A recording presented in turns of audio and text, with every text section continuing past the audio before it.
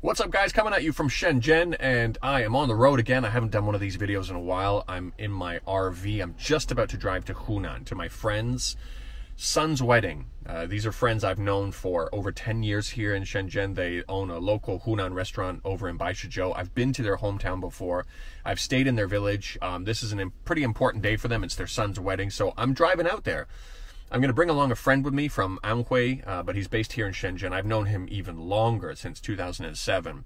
So I introduced him to these restaurant owners before, and they became good friends afterwards. So we're going to head on the road together. I didn't really need to drive the RV because we're going to be stopping in hotels and stuff like that. But the first leg of this trip it's about 13 hours. I think I'll do it in one shot. Usually I do when it's that long. But because we've got the RV, maybe just for the sake of the experience, we might stop maybe a couple of hours before our destination and find a highway service station, if it's a nice one or something like that, and camp out there. Then afterwards, after the wedding, I'll be heading up to Anhui, to my friend's hometown, the one I'm talking about, Gavin. And maybe we'll use the RV there too if we camp out in the villages or something like that. So I have no idea what to expect. I know there's going to be a lot of drinking in Hunan at the wedding. That much I know. But it should be quite an adventure. I'm not sure how I'm going to do these videos, whether I'm going to split them into multiple videos or compress it into one. But what you should see from here, after I hook up with Gavin here, is some road footage on our way to Hunan. So I hope you guys enjoy the journey. See you soon. Oh, there he is. Hello. Okay. We got some bags? All right, let's go. Okay. Yeah, you haven't seen this yet. Okay, so yeah, well, we're a little bit close to the edge here, so we'll just throw your bag in anywhere, and then we'll get on the road first and arrange it later. Okay.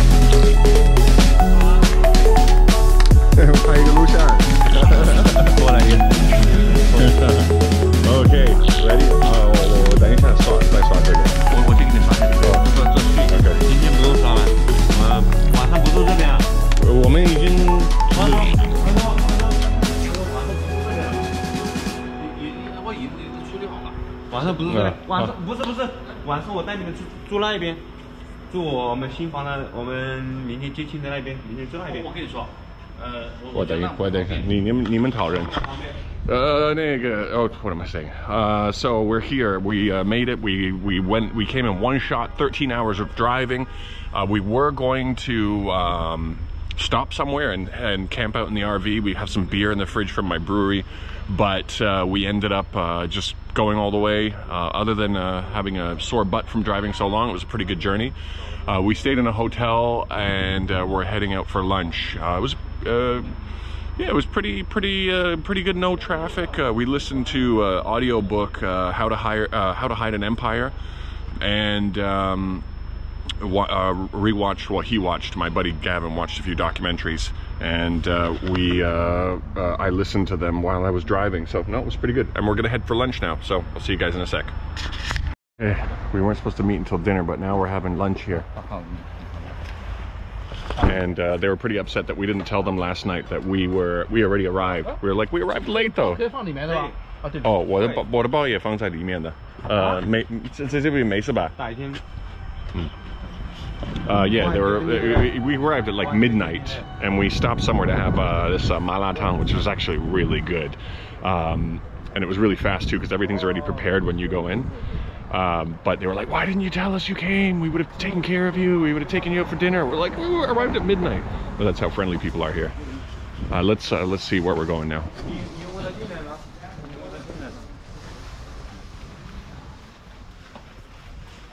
Okay.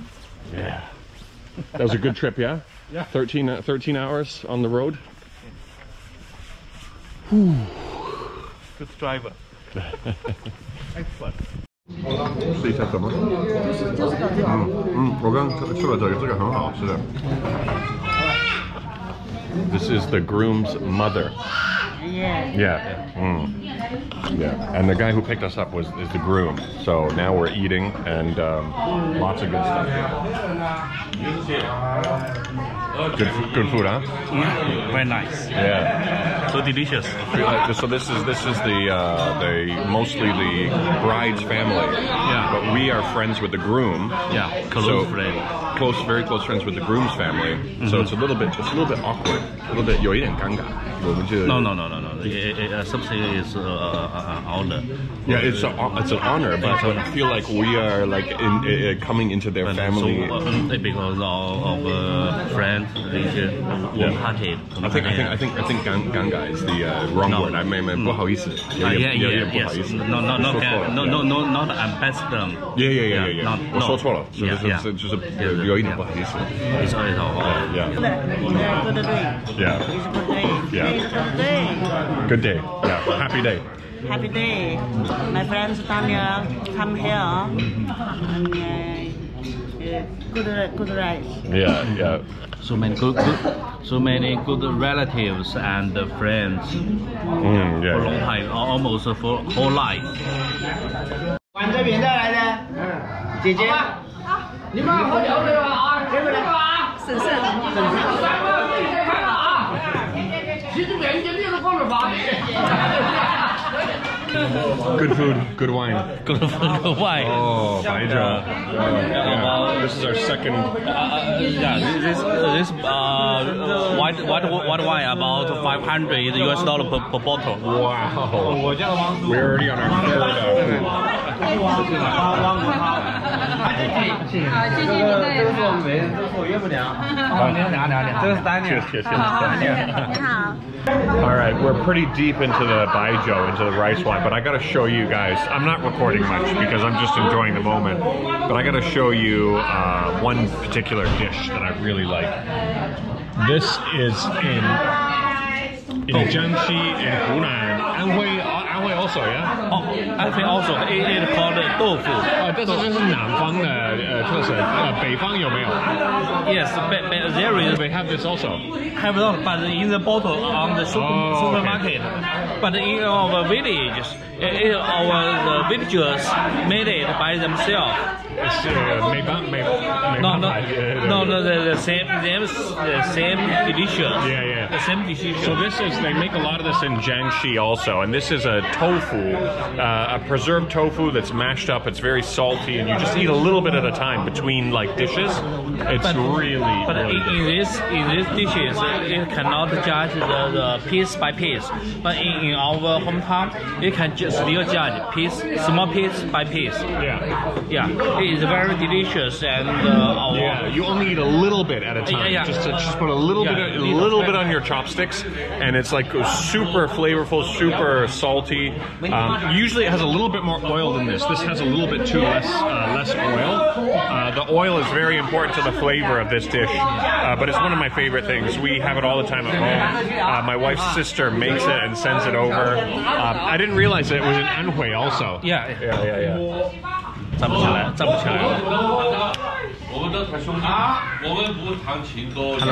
Hello, no, 你知道我不抽烟的。你晓得。说一点南线话 ，OK， I'm gonna get them to speak their local dialect。你们南线话说一点，就是随便说的，然后他们会知道那个南线话跟那个普通话有什么区别的。I'm gonna get them to speak their 南线话，their local dialect, so you can, people who understand 普通话 Mandarin, you can get a feel for the difference。随便说那个南线话。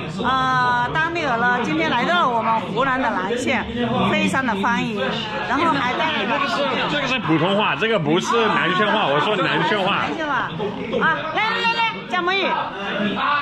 当你来到南溪的南溪，我代表南溪人民欢迎你 ，OK？ 要说多一点，不要说那个对。OK， 南线话你能不能说一点？就是随便说南线话。我晓得话，我是南溪的。这个可以。哇，我晓得。再说一点。我是南溪的，欢迎来到南溪。你吃不吃槟榔？我吃点啥子槟榔，但是不吃很多。但是还吃盐。我吃盐。欢迎到南溪来吃嫩哈。你堂哥在屋子咯？我堂哥是郴州的。我堂哥是郴州东江府的。Okay, I know a little bit of Nanxian, so I'm speaking with them, but that's pretty cool. Okay, this is the groom. 明天你结婚了？对。开不开心 ？I'm very happy. Yes. Oh, a little bit of English. Okay, guys. What's up, guys? I have arrived here in my next hotel, which was arranged by our friends here in Hunan. I don't think I actually ever told you guys where we are exactly. We are in Nanxian, Yiyang of Hunan province. This hotel is much nicer than the one we stayed in yesterday. Here we go. It's the Ramada here, but still quite affordable. All arranged by our friends. And I just wanted to fire up the camera, even though we had a lot to drink at lunch. We were drinking baijiu, 差不多1斤多. I think I had probably like over about 600 mLs of baijiu, which is similar to vodka in strength. And so it's probably not a good idea to fire up the camera right now and do a vlog entry. But I thought I would do it while I was in the moment and thinking whatever I'm thinking while under the influence. But it was an amazing lunch, and I didn't record as much as I wanted to. I went in wanting to record a lot more, but once I got in there, I thought, you know what, this isn't really authentic. I've been enjoying myself here in China for well over a decade, and having really authentic experiences. And that was when I wasn't a vlogger. And now that I'm a vlogger and I went in saying, okay, I want to get some content here to share with you guys, I thought, you know what, it's just not going to be the same. These are some people here who have never met me before, who are accepting me into their inner circle.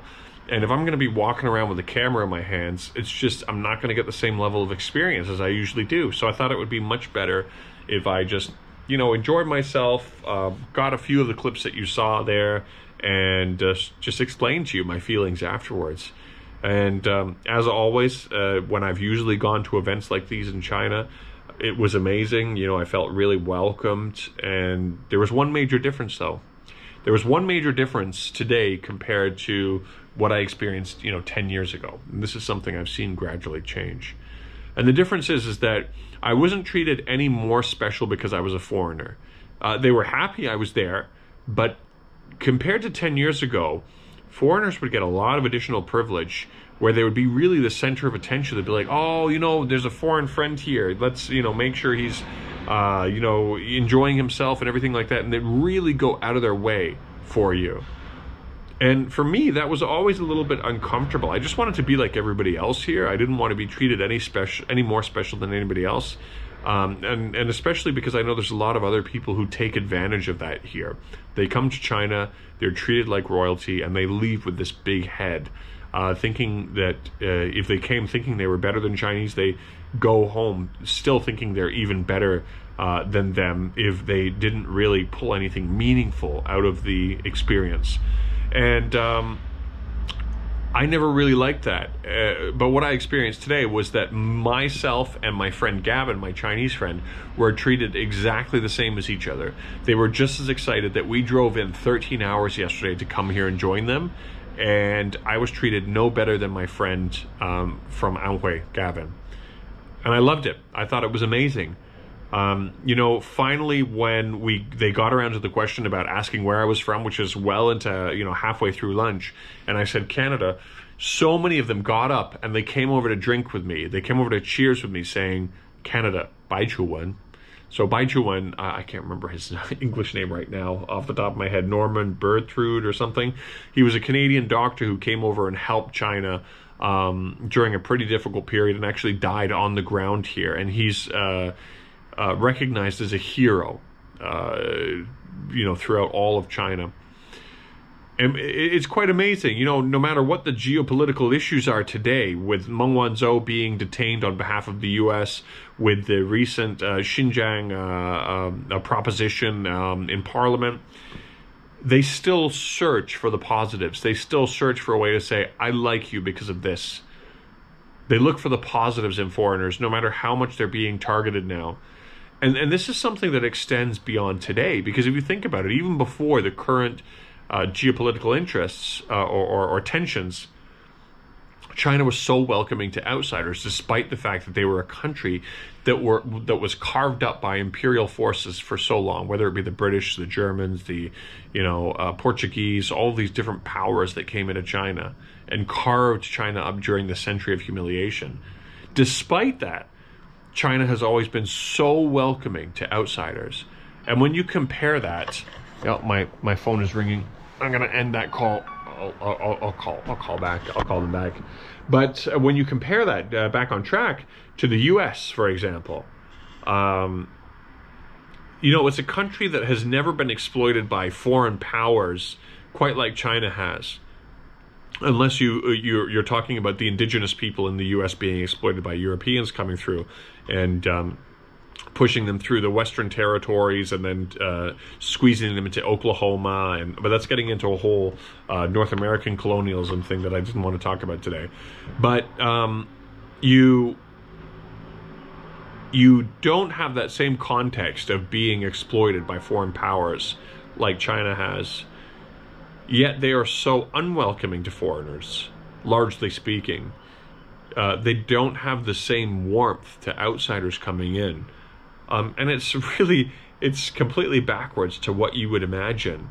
But those were the things that stood out for me. Obviously, the food was great too.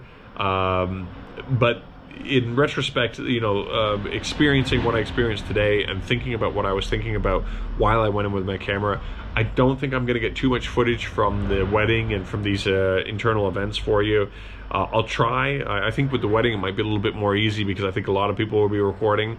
But, you know, worst case scenario, I'll just explain it to you afterwards. And probably what you'll see more of is just us on the road for the rest of our trip with me and Gavin. Gavin doesn't mind me filming him, and I'm close enough with him where he doesn't feel suspicious when I pull out my camera. So we're going to continue on after the wedding tomorrow. We're probably going to be here for a couple more nights. And I was hoping to get my new drone up in the air. I got a DJI FPV drone, but I'm not going to be flying under the influence as I am right now. But at some point, I'll show you some drone footage. But for this particular video, I think this is where this is going to end.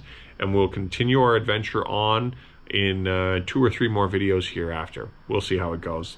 But anyways, I hope you guys are enjoying the trip so far, and I will catch you soon. Catch you in the next video. Peace. Oh, more alcohol. You avoided. You didn't drink anymore. and also eating a little bit of binlang is very bad for you, not good. So this is the night before the wedding. Tomorrow is the wedding.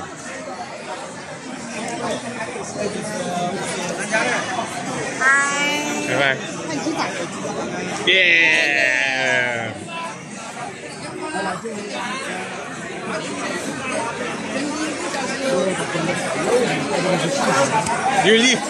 Hello. Yeah. 给国外的朋友说 hello.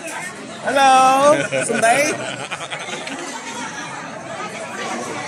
Right, so now today is day 2, continuation of the last video. We're heading into the wedding. I got a little bit of footage in there. I've already seen a lot of people I haven't seen in many, many years. Some people for 9 years, so it's been really good to catch up with some people who used to work in the restaurant before, but we're heading up now. All right, let's go.